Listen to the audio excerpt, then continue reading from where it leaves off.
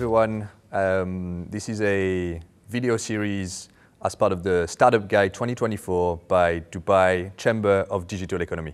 Hello Helal, nice to have you. It's a pleasure being here.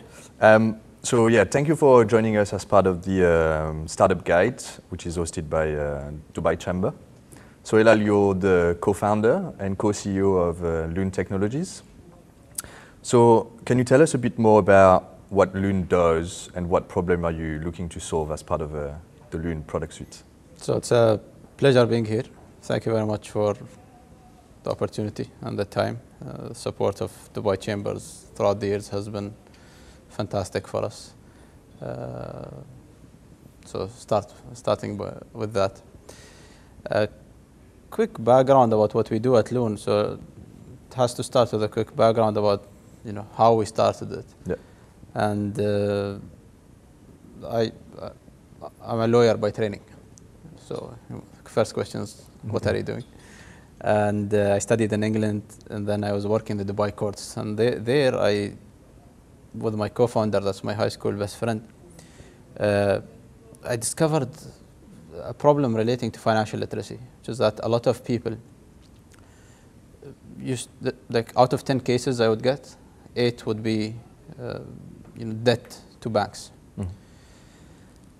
That, coupled with our entrepreneurship tendencies that we had, this was in 2019, made us ask a lot of questions. It's like, why is this the case? What is it that's the biggest impediment for these individuals? Why are they ending up here? And I've been speaking to them for 4 years. I was 4 years on the courts. And there was a theme that kept recurring, which is the fact that, Helal, yes, I have a salary, I have a job, but I don't know where my money is going. I don't understand where it's going. And just things got messy, and I don't, I ended up here. Now they're in debt and they're in trouble. Not a great situation for the individual, not a great situation for the financial institution, not a great situation for society in general or the government. So we started looking into the digital offerings of financial institutions in the Middle East and around the world. And we realized that all banks, not even one bank, could tell you as an individual where you spent your money. Mm-hmm. Open up your mobile banking app today.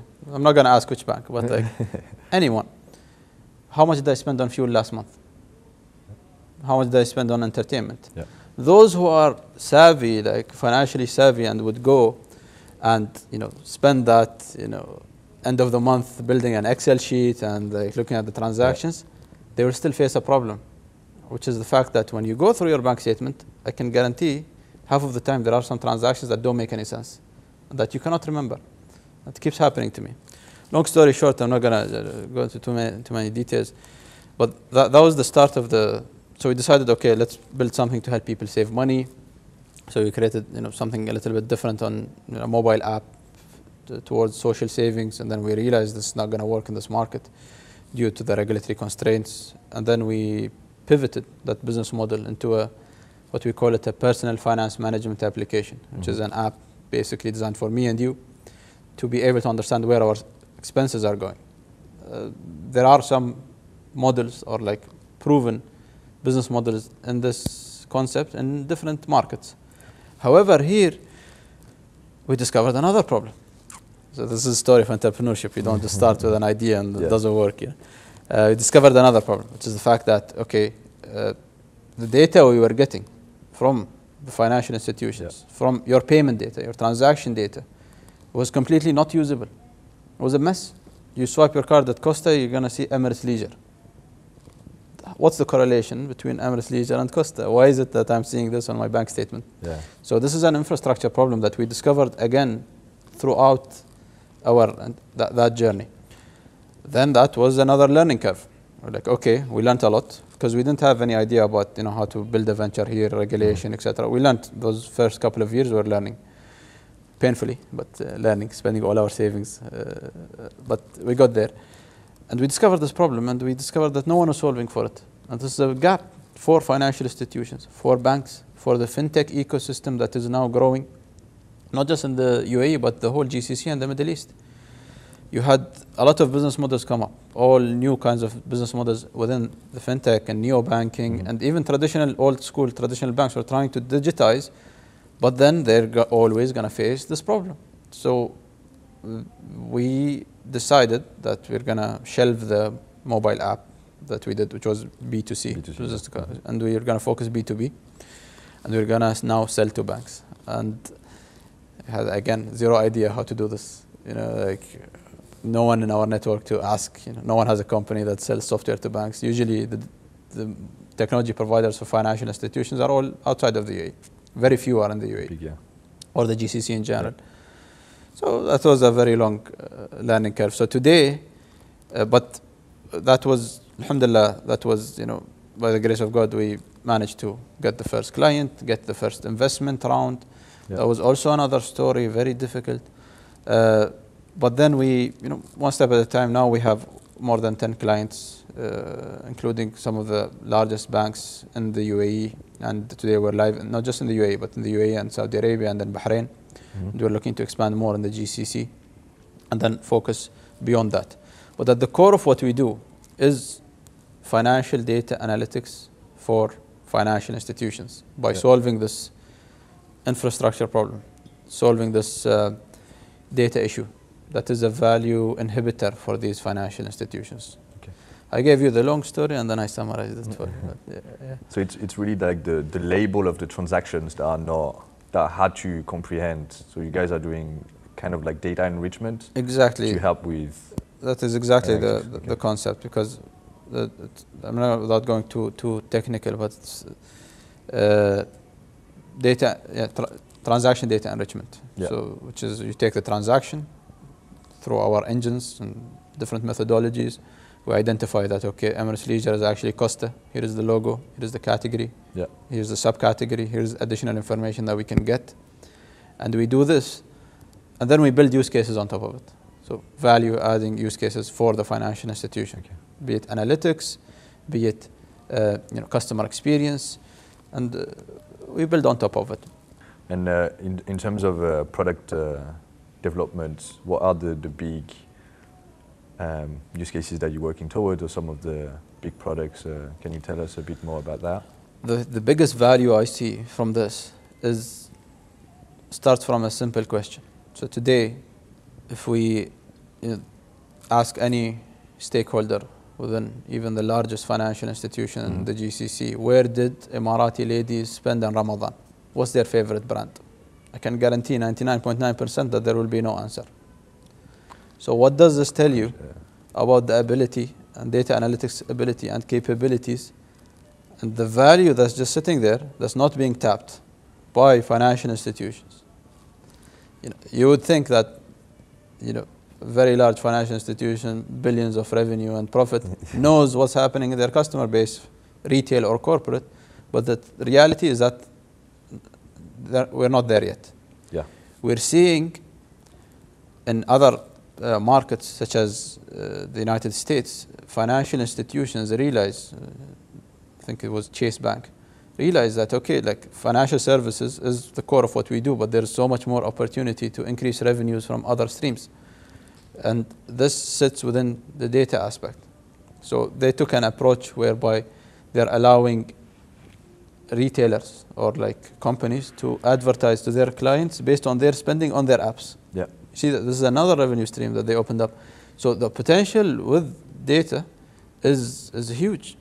And in the end of the day, financial institutions are commercial entities. This is a huge other revenue stream that will give you better customer experience, increased financial literacy, lower default rates, and it is the future.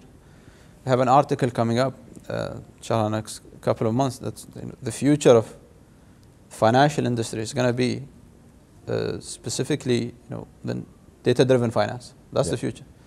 The start was financial products. This was back in the day where there was no digital solution or digital channels. Then in the 2000s, we got digital channels. I remember like 5 years ago, my bank didn't have like a functioning mobile app. And just having an app meant the bank is digital. That's not the case. Now the future is in the data. Yeah. That is where the true value lies. And it's not One of the biggest challenges that we had was the fact that we were building an innovative solution that didn't make sense to a lot of people at the time because we were not copying a business model in a different market. A lot of investors, it's funny, like, Helal, who are you copying in America? I'm not copying anyone. We'd much rather appreciate, easier for us to invest if you were just like, show us that you're copying a business model that worked in a developed market. It makes us more comfortable. But there is a huge difference. This is a different market. The UAE is different. GCC is different. It's not the States, not Europe. A lot of difference in terms of regulation, in terms of a lot of these things. So yeah, that's... so a bit of education with VCs, huh? That's another video call. Perfect. So you launched 2019. 2020. And then when did you pivot to the B2B model? Yeah, great question. So we started building the idea end of 2019. We're still in our jobs. And then, I always say there's 3 phases to entrepreneurship, especially when you have an idea to start a business. And this is hopefully helpful piece of experience or advice I'm sharing to the viewers. It's the fact that we all have great ideas. We all have great ideas. I'm sure you and you're in university or after university, you come up with this great idea. You get very excited about it. You start working, you start planning, you start developing the idea, and you fall into a lot of traps. And then after a month, that excitement fades away. So when it fades away, this is the actual building a company is very difficult. So this is where a lot of people just shelve it and go back to their normal lives for whatever excuse. For us, it was the end of 2019. We started developing the idea, and then there was momentum by myself and my co-founder, our very early idea, which is social savings. And then COVID hit, and we're like, okay, we're in lockdown, 30 days. Like, okay, this is a sign from God. We have nothing to do. Let's start developing the idea. And that's when really, we started focusing on it, and we incorporated the company. Things were getting serious. November 2020, I quit my job. My co-founder quit his job, and like my HR manager and the courts was like, "Are you crazy? No one's gonna hire you. Like it's COVID. Like there's no jobs. Are you sure you wanna leave?" And at that time, I couldn't manage two, and I knew deep inside, like if I didn't go full in, it wouldn't work. At some point, we were just gonna fall back. It's not gonna work. So we took that plunge, invested our savings up until it was almost like March 2021. We realized that the social savings app that we wanted to build was not feasible because of the regulatory constraints that we had, because of the infrastructure constraints that we had. And we're stuck there. We don't have any revenue, we don't have any income, and we're spent a lot of our savings, and we hired the team. So we had people on our payroll, and we were like, okay, we shouldn't just shelve this. So that's when we pivoted to the PFM. And the story there was the fact we were sitting with some of our early clients, and they're like, Helal, the social savings app is a fantastic idea. By the way, it's a very, I'm not going to go into too much details about social savings, but it's a very prevalent cultural practice between a lot of the nationalities in the UAE, where they come together and they pull in money together in an unofficial way that had a lot of risks. But basically, we're sitting with those customers, we're like pondering, what do? We have a couple of months of runway, and they're like, okay, Helal, like this is great, but we don't even know where our money is going in the first place before we do savings. Give me an app to help me understand where I'm spending my money. This is where we pivoted to the PFM in a B2C, still B2C. So we redeveloped the app. We had the app. We just redeveloped it and launched it, and it was growing. There was a lot of demand. People were, over 3,000 customers, and people were using it, and a lot of feedback, and things were going well. But then we realized that investors were not going to invest in this business model in their eyes, because again, they see the example that happened in the States, and they don't see this as very scalable. If we were going to run this as a business, we needed volumes, and we realized that there's limitations to the business model, and we needed to be regulated if we wanted to take a specific path, which is like the invest. And by that time, I just didn't want to do anything with financial regulation. It's a startup killer in the region.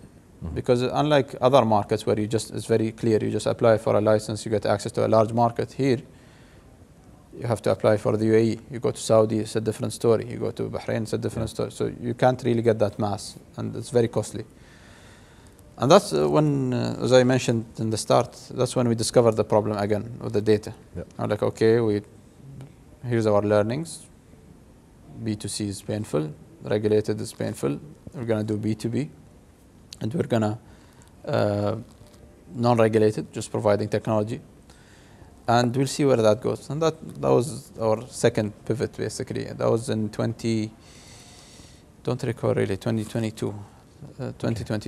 And then in September, I think 2022, we raised our first pre-seed round. Okay. That was also a challenge, but then we grew, we started getting customers, and alhamdulillah, things progressed one step at a time. And have you raised money since the pre-seed? Yes, we just closed the seed round 2 weeks ago. Congratulations. Thank you very much.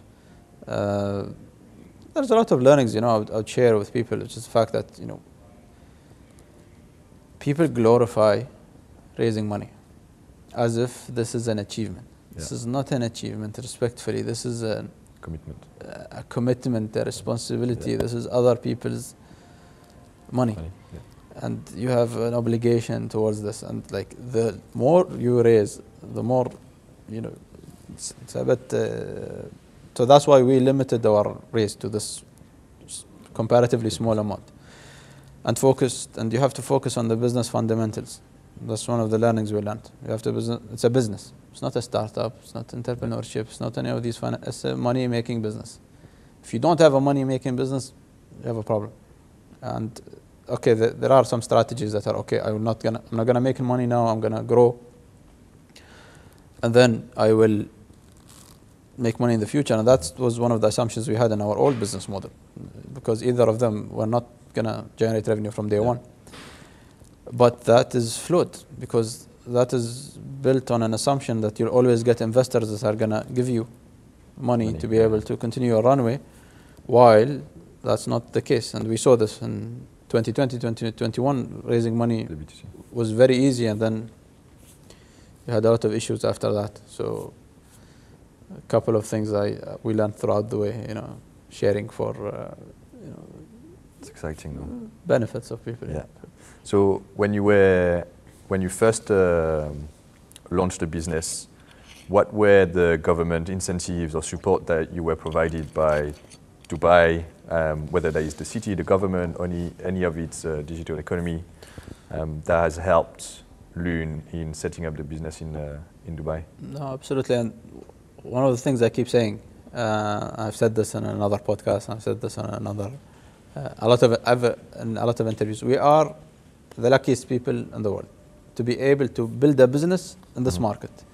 Nowhere else in the world will you have such a supportive ecosystem. You want to start a business, it's this easy. How many jurisdictions do you have? You want to start within the tech field, you have how many accelerators and incubators and centers to start your business. So when we started in the DIFC during COVID, and that was very supportive in terms of the programs, in terms of the perks, in terms of the subsidies they gave us. Granted, there is a lot of more things that could be done, and this is we always share this with government stakeholders, including Dubai chambers, including other entities in Dubai. And the beautiful thing is that they're very how can you say it, responsive, and they're there to hear from you. So where else in the world are you gonna get access to a minister or the head of a department to share this feedback, and they'll listen attentively and they'll take action on top of it? So this is really what makes Dubai very very unique. So you've seen, even since you launched, you've seen the ecosystem, the support growing since then, like with the feedback that have been given by yourself, by other startups. You've seen the ecosystem mature and the support that they give startups? Absolutely. And There is always a lot more to be done. Yeah. So we need more. I've shared this. We need more funds, more early stage VC funds, more accelerators that actually invest, more targeted grants. We don't have grants, research grants. So this it's coming, but from what I've heard, research grants into artificial intelligence, machine learning, etc. Yeah. So there's a lot of these things that can be improved, but the beautiful thing is that we've shared it. It has been, received, and I'm sure now it will be improved. Worked on. So Dubai has set its sight to becoming a digital economy capital in the world by the end of the decade, and it opened its border, with the green nomad visa, the golden visa, and various other initiatives to attract advanced technology companies and talent in the region, to set their roots in the Emirates. Have these been instrumental for attracting talents for Lune? Absolutely, 100%. We're getting, this is a very good point. In the last couple of years, I would say in the last 18 months, been getting a lot of more inbound, messaging from people in other markets in Europe and Canada and the States. Like, I'd like to move to Dubai. Is there an opportunity with Lune, for example? So you're really seeing that, the shift from having to attract and pull people from other markets to come here, to the fact that those individuals actually want to come here, and they move and they're looking for opportunities. So clearly, these policies that have been implemented the last couple of years have had huge potential, huge positive impact on this. So you guys are actively recruiting and we're actively hiring, yes, right now. Okay. Our team is, big chunk of it is here in Dubai, and then we have people around the world now. One of the greatest things that has happened since COVID, which is I think interconnectivity of the world has increased, with remote working. Yeah. Now you can have access to, the pool of talent has expanded exponentially. So that's a lot of, positive things that have happened since then. Culture has changed, the work culture. Can you speak about the ease of access to capital in the region, and the advantages that startups have, which are HQ'd in Dubai? So you've talked about, the pre-seed and the seed. Can you expand a bit more on the ease of access to capital in the region? So I think we still have a long way to go, especially when it comes to ease of access to capital, especially in the UAE. We're seeing the whole ecosystem in the region is growing, exponential growth.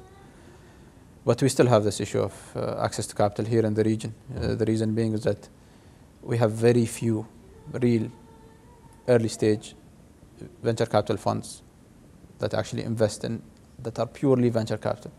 Venture capital is having the appetite to take that big risk at that very early stage. We don't have that. What we have right now is a lot of, I'm not saying we don't have it, we have a few, but we need more. What we have today is a lot of venture capital funds that act as like growth private equity. This is two different things. Yeah. So we still have a long way to go there. The angel investing culture also has a lot. We need to improve that. In different markets, we've experienced, angel investors, very quick move. They can move fast. That really start building the momentum for you. We haven't seen this a lot here in the UAE, and also with the early stage funds. One of the most beneficial and one of the very positive developments that have happened in the last few years is the launch and establishment of the Dubai Future District Fund, which is a collaboration between Dubai Future Foundation and the IFC, and now we'll have other also LPs. This was a fantastic development, and has a very specific theme on the future of finance, very specific themes, but we needed that. we really needed a fund that would, really capitalize and, move the ecosystem. And we need more. We need more, and we need them to be more active and more proactive. We don't have a lot of accelerators we have a lot of accelerators, but not many that actually invest. So, fantastic. You put me in a 3-month project, like course, and you made me develop my idea. It's great, but, you don't get I need something more, seed money. To get things moving. Yeah. And, What are the opportunities and advantages that Dubai has in its attempt to become the place to launch startups versus any other city in the region or perhaps in the world? From your standpoint, from what you've seen so far, how attractive is Dubai? From my experience, that Dubai is one of the, from the ease of doing business, I cannot think of another jurisdiction that is as easy and simple to set up as Dubai. You can set up your business in any one of these, whether free zone, onshore, in like a week. I'm not going to mention other names, but other much more, like we say, developed countries in Europe, and it'll take you a few days, much longer. So to start, I don't think that there is another jurisdiction that is as easy in terms of ease of starting a business. I think that makes it very attractive for a lot of companies abroad to set up here in the region. Anything you'd like to share, a piece of advice? We have to emphasize that there's a clear direction by the UAE government I'm talking now within the scope of Emirati society, get more people in the private sector, but also to reinvigorate the entrepreneurship, let's say, ethos. Dubai is a merchant city. It's been built by, at the core of it from more than 200 years ago. And now we need to refocus on that. So entrepreneurship is a viable option. The fear is not, yes, there is fear, there is risks, there's other things, but this is a viable option that is an alternative to service in the public sector or working in the corporate world. This is a very enriching experience, very difficult, very challenging, but it comes with the positive impacts. And because, as we mentioned, that we are in you have such a supportive ecosystem, there is always, like, you have an idea, you don't know how to start. When I started, we didn't have these many accelerators and hubs, etc.